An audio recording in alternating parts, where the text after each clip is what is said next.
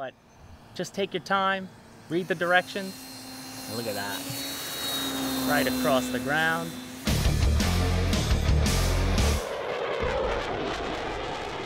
Hello pilots, welcome back to Motion RC. I'm James, and today we have a gorgeous day for a maiden on my first Nexa model. This is the Nexa DH.82 Tiger Moth, and I'm so excited. It's my first biplane. I have 2 flights on her now today, and we're gonna be filming this 3rd flight, and she's absolutely gorgeous. Anybody who ever wanted an old-timey aircraft, don't look over these Tiger Moths. It's absolutely gorgeous, and I enjoy its slow pace and just overall an enjoyable model. So we're gonna start with the flight, then we'll land and we'll talk a bit about her. Alex, are you ready?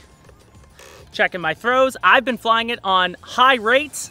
As far as the book goes, they don't really give you rates as far as what you can go. So I just have my servo set for about 90% on my ailerons and 80% on my elevators, and it's been pretty darn good.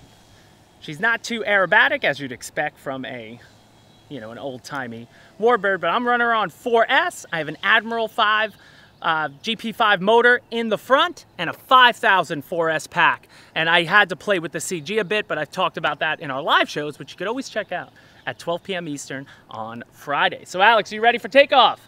Send it. Ready to go. Taking off right to left. And we're gonna bring up the throttle. Slowly but surely. Work on the rudder, and get her out of there. Beautiful. Now that is full throttle, and now I've been bringing her down to about half. And you can see, taking my hands off the sticks, I got her trimmed out. That's half throttle, looking good. We got some minor crosswinds up there, but overall a beautiful day, and just an absolutely gorgeous model. Let's do a fast pass. Here comes full throttle.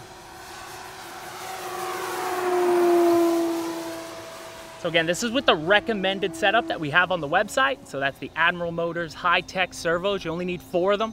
1 for the elevator, one for the rudder, and 2 smaller aileron servos. And then I put an 85 amp ESC, a call for a 65, but I just went with what I had on me. So that actually helped my nose weight a bit. But now I'm at half throttle, even less than half. Let's just soar across. It's got a beautiful presence to it, and I absolutely love her. Give it a little rudder in the turn. There we go. And you could definitely fly her slower and in tighter spaces.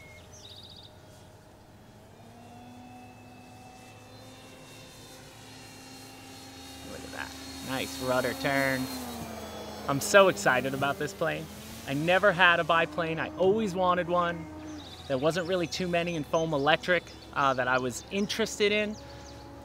So I was excited that we got one in a balsa, and I've been enjoying these balsa builds so much now, guys. Anyone who hasn't done one before, don't be scared. Just take your time. An ARF kit is nothing to fear.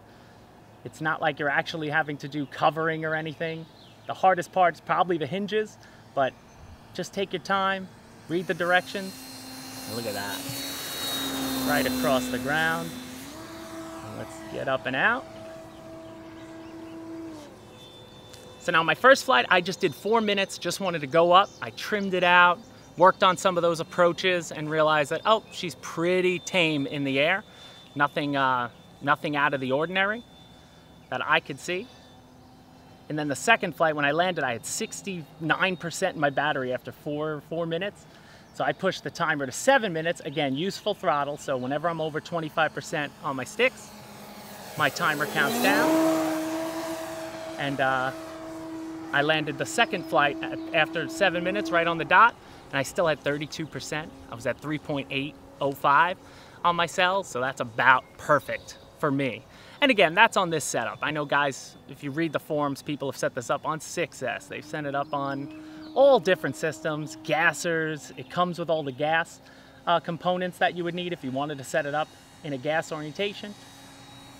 But that's up to you. I don't mess with gas.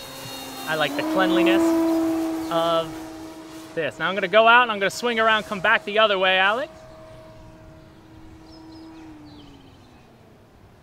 Bring it up high. Power off.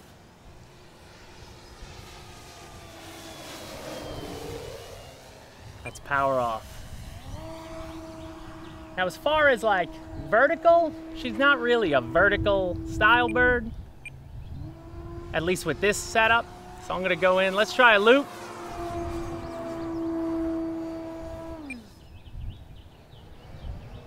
That was nice, but you can see I'm on 90% rates. Here's my roll. Oh, oh man. It's not what she likes to do, or I just gotta get used to it. But again, we are very gusty above those trees. You can see her getting blown around a bit. I don't have a gyro in there. I just have a standard 6-channel Admiral, so I have nothing to correct that. For my maiden, I didn't want to bother with a gyro and something like this. I really want to learn, you know, the differences of flying a bite. But this one is that nice, relaxing morning flyer. I could see myself flying this in the mornings at Joe Nall. Things like that, coming out here on a Saturday morning early. Getting in some flights before the crowd starts coming in. All right, I'm gonna turn around and go out for a touch and go. Looking down at my timer, I've got 2 minutes and 30 seconds. So we're gonna bring it up around the trees, give a little rudder. And now we're starting to get some cross. Oh yeah. Ooh. We are not gonna, there it is. I'll take it on a crosswind. That was funny, the wind kind of told me, yeah, let's go down to the earth. Just manage it. Just manage it. Takes time to learn crosswinds, and it's something that's hard to talk about when you're on video. At least for me. It's something that you just innate. Your sticks are now moving without you even thinking about it. Let's bring it in full throttle pass again.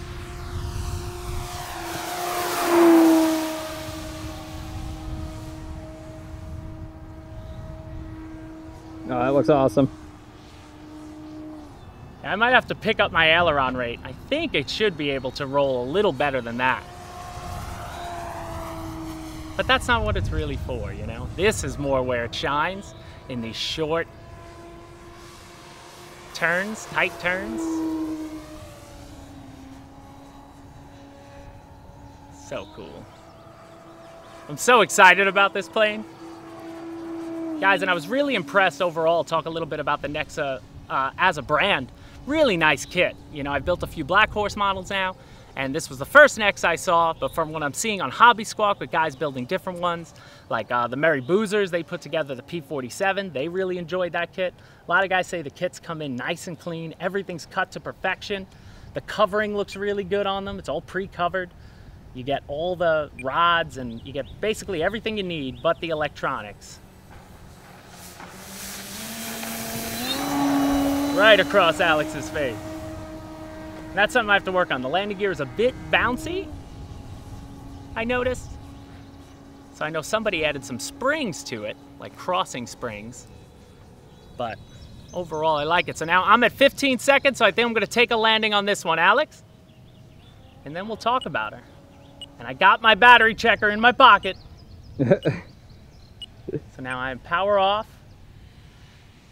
Now I'm gonna bring power back just a tad. Right in front of me. And little bouncies. I'll take it.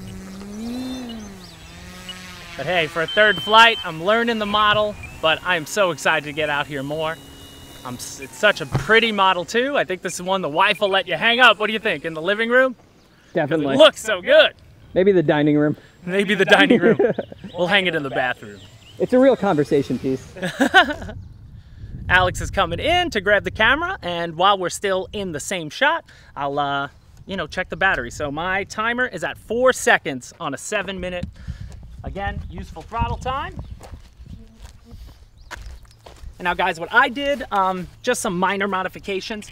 The Tiger Moth, when it comes, they give you like nylon bolts. They want you to just punch a hole here. There's nylon screw to accept, and you'd screw in your hatch. I just added a magnet back here, and on this inside here, and it just makes it so easy to do it with the magnet, you know.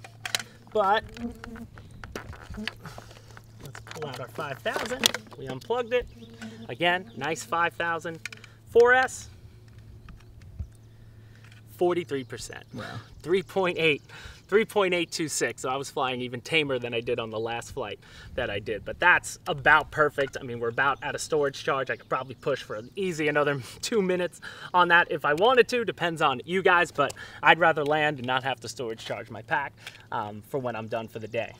But while we're here, should we just talk about her now? Yeah, let's finish her up. Let's finish her up. So, actually, I'll leave the canopy off, and you'll get the B-roll of what's inside. But again, I got the 2 high-techs in here in the back. I got HS 485 HBs for the rudder and the elevator. And the elevator works with this tri-linkage here, so both push rods connect to the one servo, which is great on that. And then the ailerons, I believe I have just 85 HBs inside, so smaller servos on there. These are 45 gram, and I believe those are 17 in the ailerons.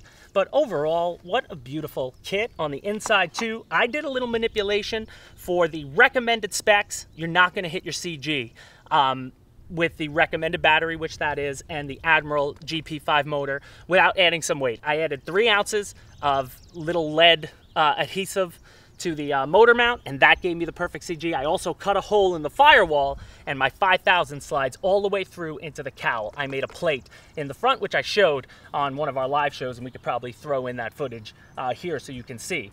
But other than that, guys, as far as the construction, again, every piece comes out already cut. You're doing hardly anything as far as, you don't have to really manipulate much. You just have to glue in your hinges for the control surfaces. Make sure you, again, follow the directions. The tail wheel, the tail wheel rod will go into the rudder. That's the only mistake I made.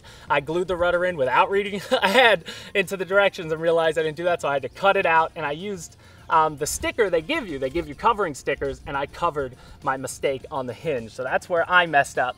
But overall, you have access to, you know, things you might need. The wing bolts right here, if you ever needed to remove the wings, all the connections, there's nothing on the top. But again, a model like this, once you have the fly wire on, you're usually not gonna take it apart. She's 1400 millimeters wide, so she fits fine in a car as is, and she looks really stunning. Up front, I believe I have a 12x7. Let me check that.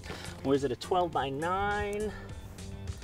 It is a, 12x6. 12x6 electric propeller up front.